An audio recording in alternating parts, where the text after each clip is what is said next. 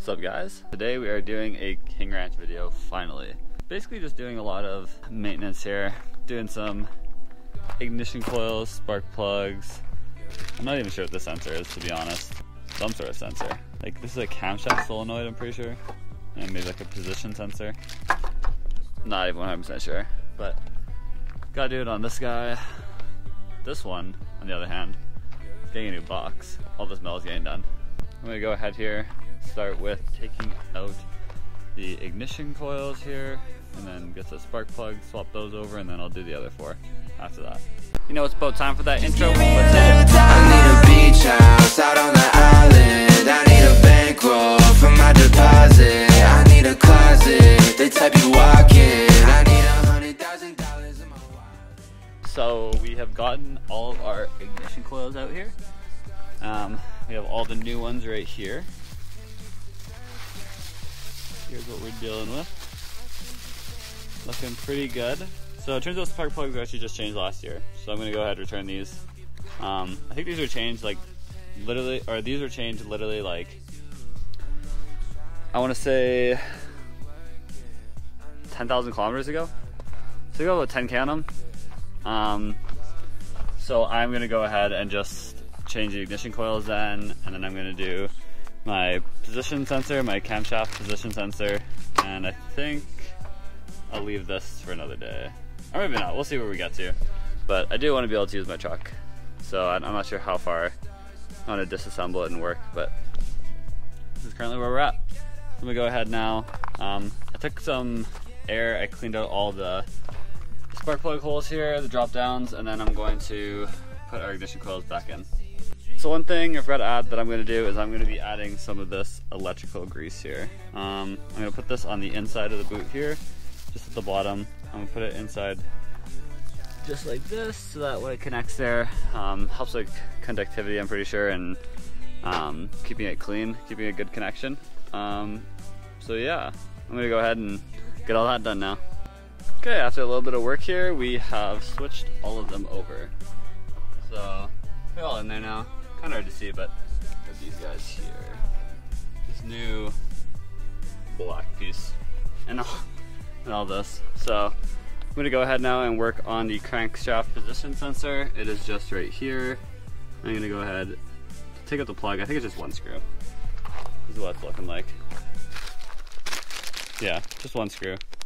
And then I think it pulls out, and I just plug a new one in, and we're all good. We'll see if that fixes it. Position sensors are out. These two guys right here. We have a new one right here, and a new one right down here. So now that that's done, I kind of want to see how it runs first. I don't know if I want to dive into getting these put on, but we'll start it up first, see what we get for codes, see if we see anything still, and then kind of go from there. Okay, so I just started it up. Sounded pretty good, was running good. I haven't like tested it yet, I haven't drove it yet, but just so you guys can kind of see what I'm dealing with here, this is the code readings that I got here. You can focus. We got camshaft position, and we got a bunch of misfires, and then we got cylinder 3, cylinder 4, and so basically there's a bunch of codes that were going off for phaser type of symptoms, but we're kind of just hoping we're gonna fix everything else first before we do that, because I mean ignition coils are easy and they're like 15 bucks a pop, maybe 10 bucks. They're probably not even, I don't even know how much I paid. Yeah, probably 15 bucks a pop. And then the position sensor was easy enough, and this is gonna be easy. I gotta do an oil change when I do this, but I forgot to grab oil, so when I do this one, I'm gonna do oil change as well, and then that'll kind of be for sure. I'll probably save that for tomorrow. I'll probably change them anyway. I already have the parts, and you know, preventive maintenance. But this is kind of where we're at for right now. I'll see you guys when we come back and when we get these ready to go. So I ended up figuring out what was wrong with the misfiring. Sorry, it's been a little while, so I can't exactly remember where I left this off, but I'm pretty sure we ended up putting new ones of these in.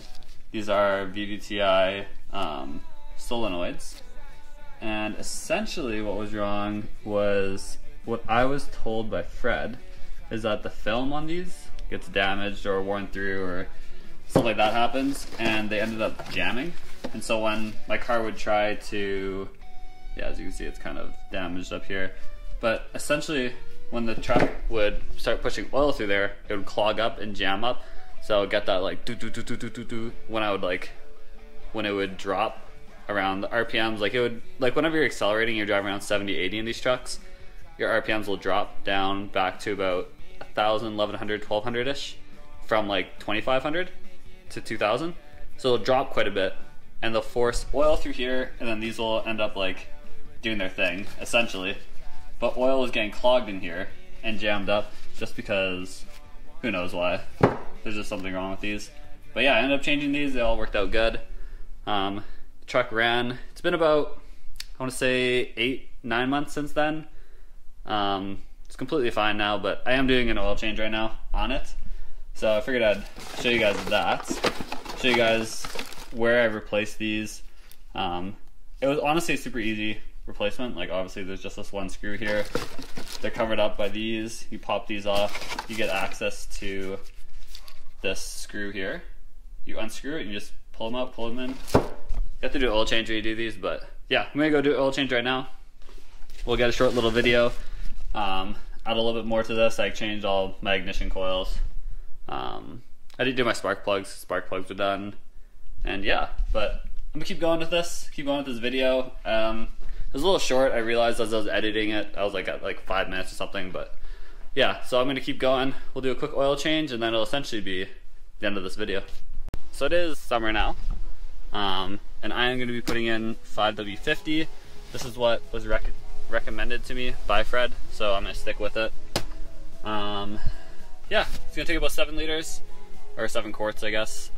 Relatively the same. And then obviously we just got our oil filter there. But yeah, I'm gonna pop the hood. I'll show you guys where I replaced those other parts from earlier, and then yeah, we'll get it done. Okay, so during the oil, I put our new filter on. As you can see, there's one down there, but the new one is up in here, just back there.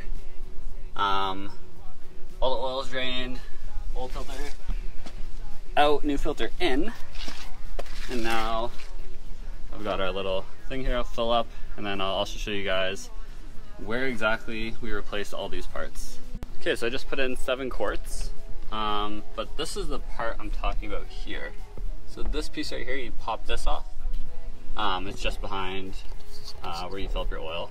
Pop this off, and then this is that tab that I showed earlier. It flips up, and then this whole piece just pulls out after you unscrew. And there's one screw in there, and then the same thing on the other side. You gotta take this intake off, but then it's just behind here, just right in behind here. I think you could just take this off, actually. I think I took everything off, but you can just take this off and you can get to it, I'm pretty sure. But yeah, those are the 2 parts I replaced. Those are the main ones. Obviously, I also did, there's like other sensors too for it that I replaced. Kind of did everything just to make sure to rule out it wasn't the phasers, which is like a big concern on these, and it wasn't, which was nice. So I got it all running good. This oil change, I'm gonna run the truck again, and then we'll check the dipstick just to see where we're at. But I think we look pretty good. Pretty happy. It's pretty dirty right now. I'll have to do a good cleanup of this, but it looks like we might have an oil leak, but I think that's for another video. But I'll just show you guys what I mean here, because like this is soaked, and then it's like soaked over there too, but it just rained, but it looks too obvious for it to be rain, so I'm not exactly 100% sure what it is yet. But yeah, this is where we're at. I'm gonna run the truck, clear some codes, and then we'll see how she runs. Okay, so we ran it for about 30 seconds, and then we'll check the dipstick, but it's running nice and smooth, so I think we're all okay. But yeah, I'm gonna let it run, check the dipstick and see how it looks. One kind of funny thing is the street isn't flat, so I had to park like half up on this just to get it even, but it looks pretty even. But yeah, anyway, I'm gonna check the dipstick now. Just kind of let it settle for a little bit here, but I'll set you guys up and we'll see how it looks. I'm feeling pretty good. I don't think I'll need to add any more, but yeah, I'm gonna give it a quick check.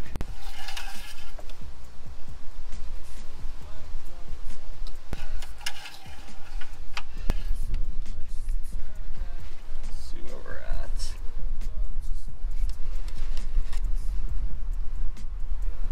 Not sure if you guys can see that, but we're right underneath the top line.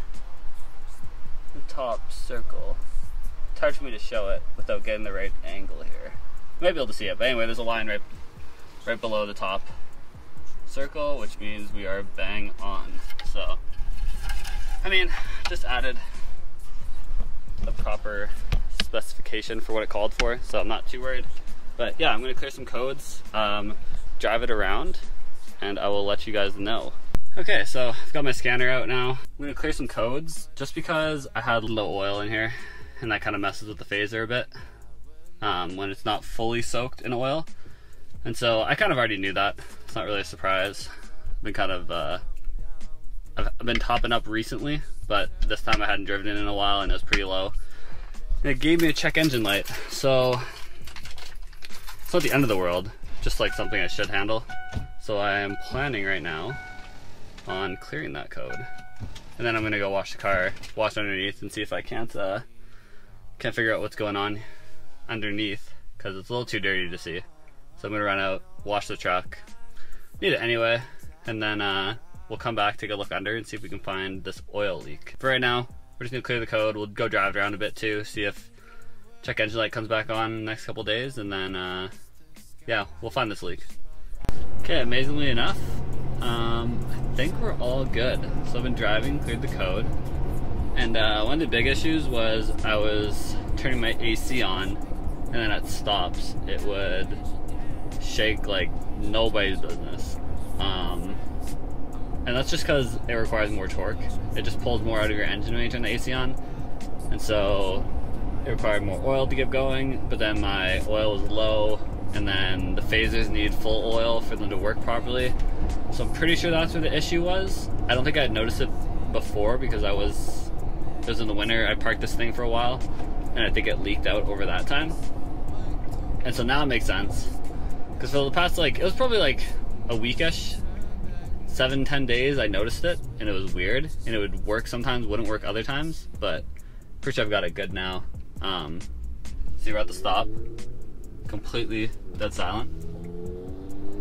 AC on, nothing.